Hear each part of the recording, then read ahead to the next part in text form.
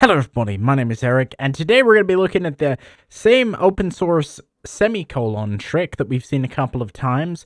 Well, it seems to have expanded to gaming bots, and this person is posting about it in the GitHub community. I found many packages using some weird stuff to hide code in plain sight. There are tens of similar packages, and he's saying it's a GitHub render vulnerability.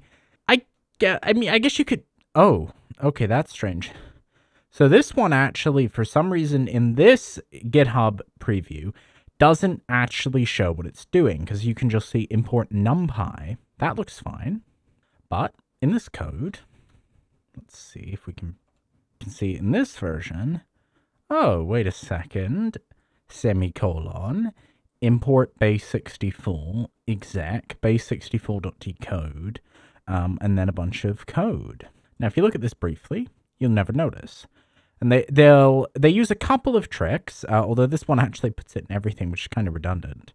But a lot of them, they'll put the hidden code in one file you're probably not going to check, and it will include some legitimate code so that you might be fooled into thinking this is real. But up at the top, we can see base64. Now this has spread beyond, because previously this was mostly in Discord, raiding, and crypto spam, but this is more legit. Like, this is something, by legit I mean something that isn't totally unethical, and you might think about people using. I don't know what Heyday is, but it's a game.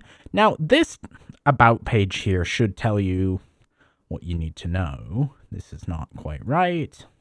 Let's just search on GitHub if any of these other ones are legit. I think this is actually the game this is about. So this looks like this was probably the real one, because this one doesn't have the mysterious off-screen code. So this was then borrowed and turned into this project. And unless you're paying really close attention, it might even be worse on other operating systems. You may not see this down here. Yikes. Now, I don't know if this is a GitHub vulnerability per se. I think it would be good if they could put a warning, because there is no legitimate reason to ever do this. This is mostly a product of how Python works. It's a bit like the batch file we looked at in the previous video, where oftentimes obfuscation will come as a result of how a language works.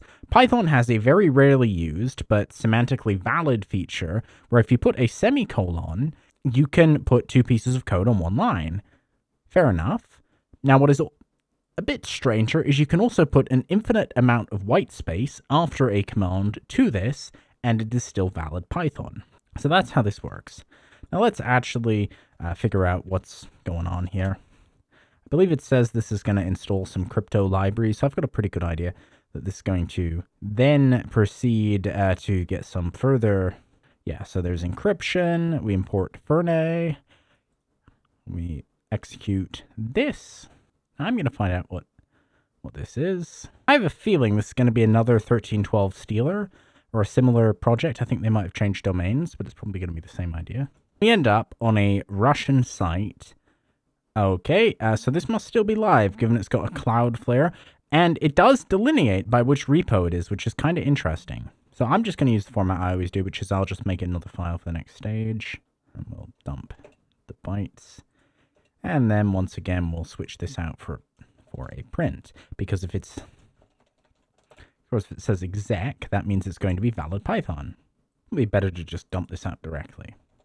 And this one is weird because it, for whatever reason, it thinks it's necessary to install our encryption dependency again. But okay. We don't need to reinstall that. And then we go to this. And this is a multi-line string that ultimately executes this. And then this subprocess command simply drops another stage and executes it. Now we go stage 4, and this is stage 4 here. This is a pretty straightforward Python stealer. It's pretty well designed. It's not obfuscated in any way. This is definitely not the most intelligent malware I've ever seen. Of course, you'd have to trace a couple of things, and amazingly, this domain is still up months afterwards. My default assumption is an InfoStealer payload has a lifespan of a few weeks, but this guy has been up unaltered for months. It also validates the Discord token just to avoid him getting any bad data. Now, another thing this thing has got going on, and we could try and... Okay, I wanna see what this is all about. I'm going to make another. I'm just going to dump out this because this is doing a similar trick to what I showed in one of my other videos where it's actually injecting, which means every time you open your atomic wallet, the malware is going to run again. This is a really, really annoying payload. And let's also check out what this HVNC script is up to. Okay, that's got to be another detection somewhere. It's interesting. So this payload actually gets blocked by a Cloudflare warning. So instead of that, your program would actually end up it would completely break. Well, that's good on Cloudflare for actually doing something about this. And the HVNC has been taken down for some reason. It could be IP gated, I guess. I don't really know why they'd still have half of this stealer going. And here is the Chrome method. I am not going to show the whole thing, but it is using the Chrome remote debugging method that has become quite popular. So that's going to be all for this video. Once again, please be very careful with open source projects, especially for questionable things or if they have a spam anywhere.